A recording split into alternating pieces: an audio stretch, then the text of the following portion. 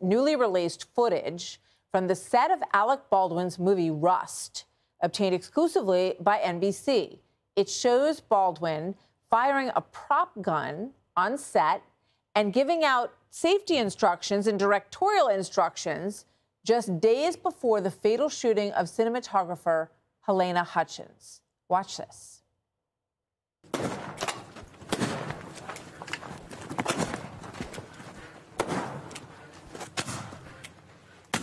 One more. Now, wait a second. If I'm going to shoot right, you want to go on the other side of the camera? I don't want to shoot toward you. I'll be right here. Okay. I'm going to shoot close to you. So that's the image you remember right after the shooting and killing of Helena Hutchins. Baldwin could face new charges of involuntary manslaughter from a grand jury. The actor maintains he's innocent and that he never pulled that trigger. Steve Wolf is a weapons safety expert for films. He's a consultant for the prosecution of the criminal case and engaged as an expert witness on the civil suit. Steve, good to have you back here with us. I know that you have said that it would be impossible for the bullet to eject from that pistol without pulling the trigger. But let me just get your thoughts first on that video that we just saw. What can you take anything away from that, given what happened the next day? Yeah, absolutely. What I could take away from that is that, Alec did have an awareness of firearm safety, that he was aware that the blanks could be dangerous. He stated right there, I don't want to shoot this towards you. Could you move to the other side? So he knew gun safety. The thing is that gun safety are rules, not suggestions, which is to say you have to follow them all of the time. So the fact that he followed them on a Monday but didn't follow them on a Tuesday, doesn't excuse that accidental killing. So with regard to this case, which, it looked like he was off the hook, but now there is this new case. Can you tell us anything about what you're learning from this part of the legal process? Yeah, there's a lot of legal wranglings going on and back and forth between the prosecution and the attorneys. But ultimately, it comes down to if the gun is in your hand, you're responsible for what happens with it. If you don't know how to check it, you ask someone. The person should check it in front of you, show it to you, teach you how to do it. And, he's got the familiarity. He described on his ABC interview exactly what it looks like when you work with the proper armorer. How they check it, they open it, they hand it to you. If you mess with it, they take it from you, they scold you, they give it back to you. And none of that happened on this set because they had a very inexperienced armorer.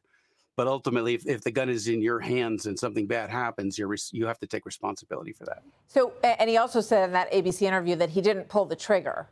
Your thoughts on that? That would be contrary to my opinion and that of the FBI. The reason that I think he could think that, though, is that because on these single action guns, it's such a short trigger press to activate it. So if he was just holding his finger on the trigger, not aware that he had moved it that tiny bit, and then he pulled the hammer back and released it, the gun would fire without him being aware that he had directly pressed it, because he thinks you have to press it after you cock it. But in fact, if you're holding the hammer back and pull the hammer back and release it, the gun's going to fire. So there's no evidence that there was anything mechanically wrong with that gun, that it performed exactly as it was supposed to. And the gun that we see him using in the video that we just watched is a prop gun, right? But that's not. No, well, no. Go ahead. So it's not an inert gun. It's a gun that's designed to fire blanks and potentially to fire live ammo. And we can't tell from that video whether that gun had a restrictor installed in it so that it could only fire blanks. But based on the fact that likely that same gun is the gun that killed Helena Hutchins, that gun was a real gun and it had not been modified. And so we shouldn't say it was a prop gun. If it can shoot blanks or if it can shoot live ammo, it's a real gun. So you believe that the next day it was a real gun that someone put real ammo in? It's not just that I believe it, it's a fact, right? There was live ammo in it. The ammo did come out. The gun was capable of firing the ammo. There's no reason to think that wasn't a real, regular, unmodified gun. And that's the kind of guns that kill people. So you could work backwards or forwards. In any case, it's not a prop gun. It's a real gun. All right. We'll see what the outcome is of this case. Thank you, Steve. Good to have you back on the program. And thanks, we will see How it all ends up. Hey everyone, I'm Emily Campagno. Catch me and my co-hosts Harris Faulkner and Kaylee McEnany on Outnumbered every weekday at 12 p.m. Eastern, or set your DVR. Also, don't forget to subscribe to the Fox News YouTube page for daily highlights.